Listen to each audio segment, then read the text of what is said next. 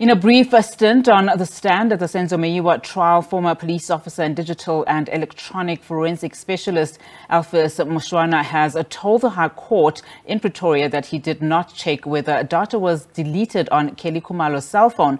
Mushwana has told the court that a day after the 27th of October 2017 murder of the former Bafana goalkeeper, he received 6 cell phones so that the people who were in the house before 2 intruders came in and demanded cell phones and money. The former cop says he was tasked with downloading data from both the phones and the SIM cards by Colonel Andre Nietling, which he did on the same day and handed over the information before he could even go through the content. Previously, Colonel Lamberto Steyn, a cell phone expert and investigating officer who later received the data from Brigadier Bongani Gininda, told the court that his analysis revealed that data on Kelly's phone was deleted moments after 1 a.m. on the 27th of October, a few hours after Meyiwa had been shot and killed. Well, for a wrap of what happened today in the Senzo Meyiwa murder trial, let's speak to our reporter now, Sipho Kekana, who joins us now. Sipho, thank you so much for your time. Of course, the court today wrapped up quite fairly, quickly at 1 p.m. Just talk to us about what transpired today, particularly with this latest witness. Yes, Unati, as you say, it was a very short day in court with 2 cell phone data downloaders coming in to give testimony on their job, on how they went about downloading the information that was previously in court presented by cell phone analyst, that is Lamberto Steyn and Mabasa. You will remember that here we're talking about Mr. Elphus Mushwana, as pointed out, and the next witness that was then called is Sergeant Petrus Nkosi. Mushwana, you'll remember that he is now the man that we know today, that he downloaded the information that was presented to court by Colonel Lamberto Steyn.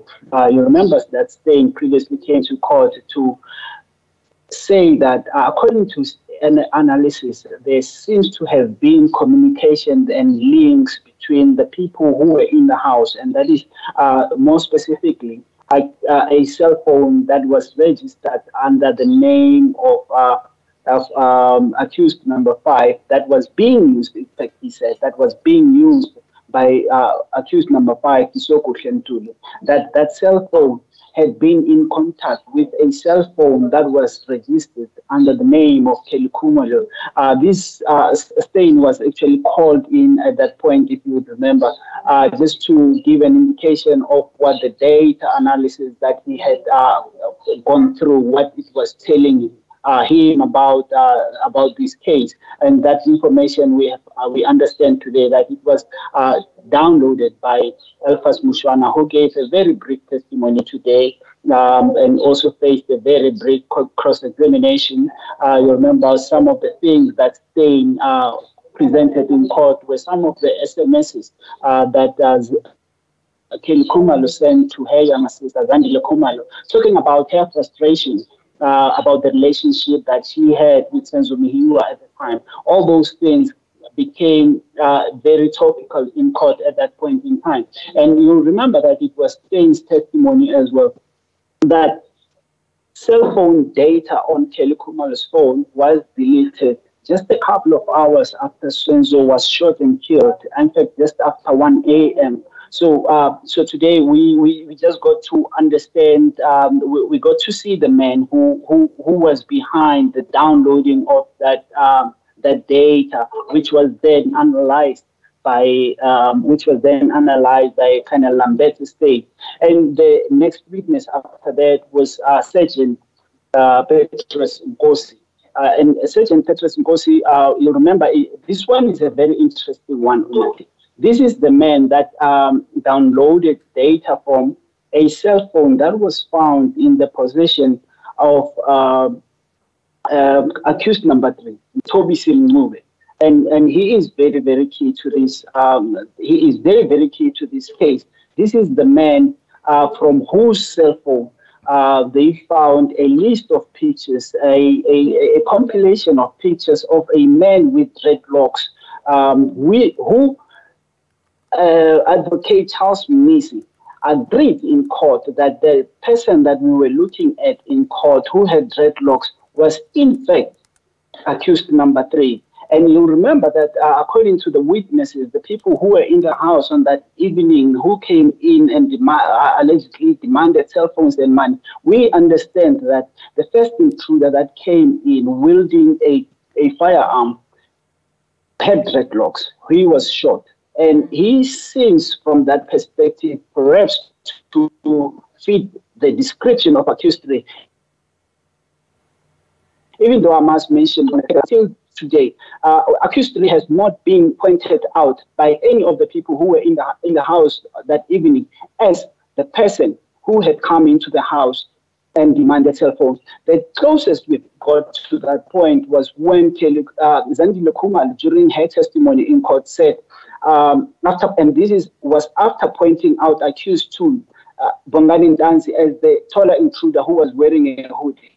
She said in court, in as far as the intruder with the dreadlocks who was carrying a firearm is concerned, there is a man that I see among the 5.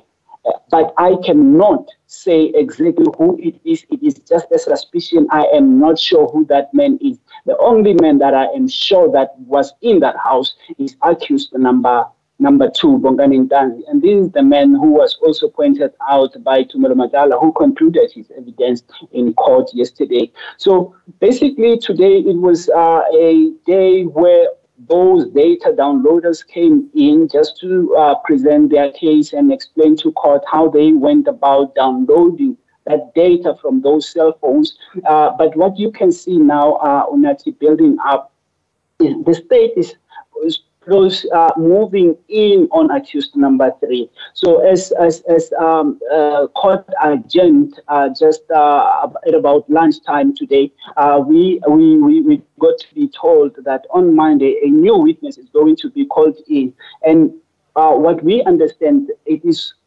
witnesses from the police force, from the police service, who are going to be called in and also to testify on what they found in relation to accused number 3. You will remember that among the pictures that were found in his phone when he was arrested in 2015, some of those pictures included a collection of gun pictures named Ishia Bazali, and one of them named the King was then linked, that firearm was then linked to a different matter, which he is currently serving prison sentence for.